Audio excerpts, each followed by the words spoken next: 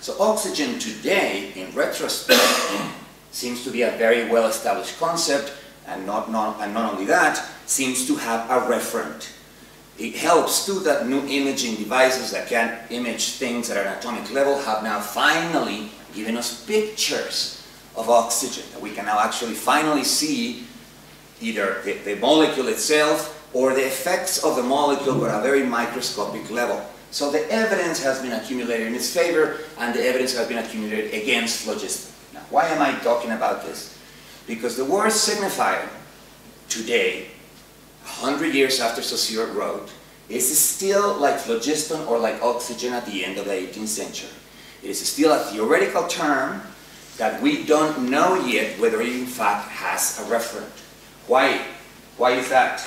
Because there are 2, 3, 4, 5 other competing linguistic theories, Chomskyan linguistics, for instance, which are every bit as successful as Saussurean linguistics, in the sense that they both account for the same linguistic facts, in the sense that both can, given a dictionary of the words of English, or given a dictionary of the words of German, or of the words of French, the model can produce the infinite number of sentences that make up a natural language. That's basically the test that a linguistic theory has to pass. Can you reproduce the phenomena of language?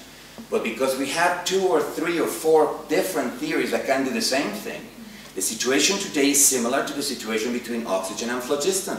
We still don't know. Is it signifiers and signifies?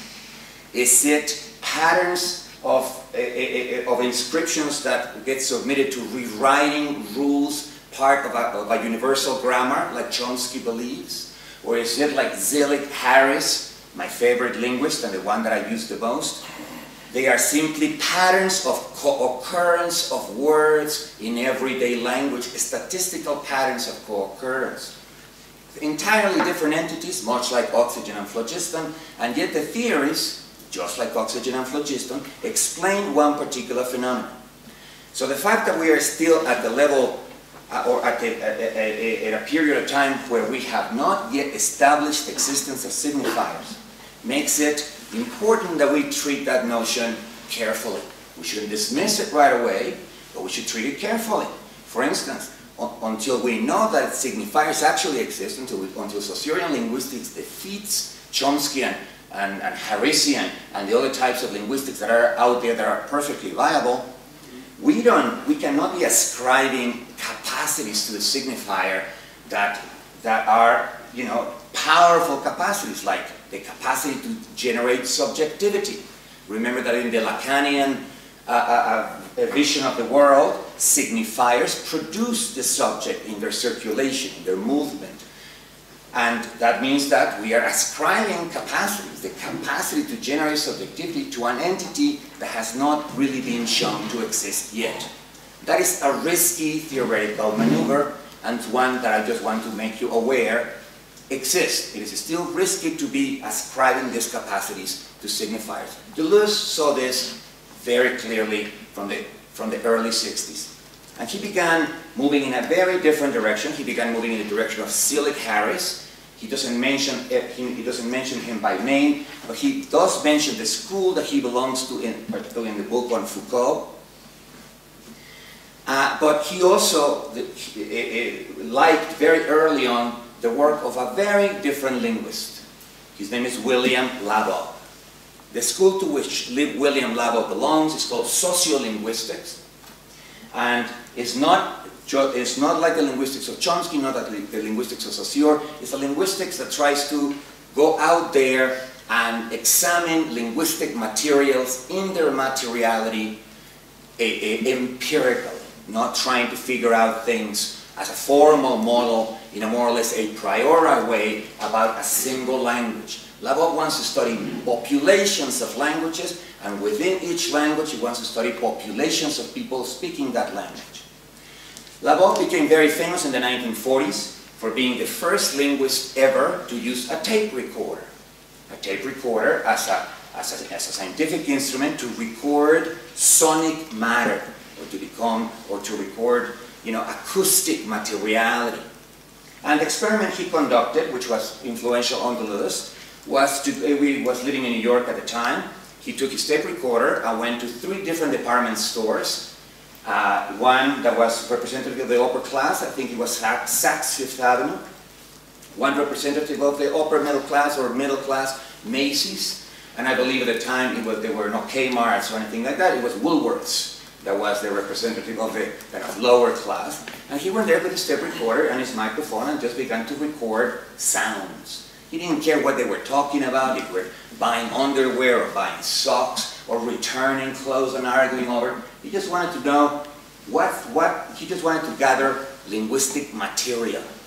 And he came back with a lot of material in his tape recorder to his studio and began analyzing it and discovered something that we could have discovered if we had conducted the same example, that different social classes, even though they are speaking the same standard English, have different pronunciations. There was a slightly R-less pronunciation for the upper class, there was another very different pronunciation for the middle class, and there were other pronunciations, including words like use people, you know, the second person pronoun in plural with an S added to it, for the lower class. And he for the first time discovered that linguistic materials are stratified following social classes, something that he couldn't have discovered without a tape recorder and a microphone. And Labov, the reason why he did that, the argument he gave is this.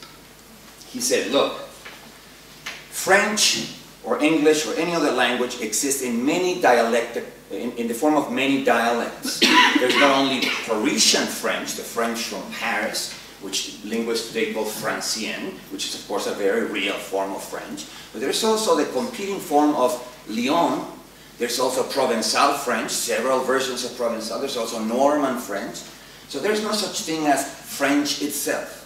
When one talks of French itself, one talks of the particular standard French that the French Academy of Language, which was created in the early 1700s, created. Academies of language are organizations which are chartered by the king to freeze language in its current state. Not language in general, the language of the upper classes, the language that Labov recorded in his tape recorder. You take the language of the upper class, you create dictionaries that contain only the words used by the upper class, you create artificial grammars, well, not artificial, but models of a grammar that correspond to the grammatical patterns spoken by the upper class, and then you create spelling systems and rules of pronunciation that correspond to the patterns of the upper class. Because you are an organization staffed by linguists, and you can publish those dictionaries, you can publish those rules of pronunciation, you can publish those grammars, you can have a large effect on the population, and the intention was to freeze language in its current state, to freeze the upper language of Paris of Parisians in its current state. Why? Because as they argued, if we allow language to change, as it has been changing since the Roman Empire broke down and a multitude of Romance languages began to proliferate, then people in the future won't be able to read the literature written in the past few centuries. Language will change so much that unless we freeze it the way it is right now, people won't be able to read the masterpieces of literature that are being written right now. So there was no evil intent here. There was some real project of rescuing literature and kind of in a kind of in the way in which museums try to preserve objects of the past, but it had a very real, according to William Labov, a very real effect on linguistics. Why? Because the French that Saussure spoke as a university professor or as a scholar, and the English that Chomsky spoke as a university professor, as a scholar, were of course standard English and standard French. That is, two artificially frozen languages which gave you a sense of immobility and lack of change that was not there. Had they studied to create their theories a variety of dialects, a heterogeneity of dialects, they would have come up with very different theories.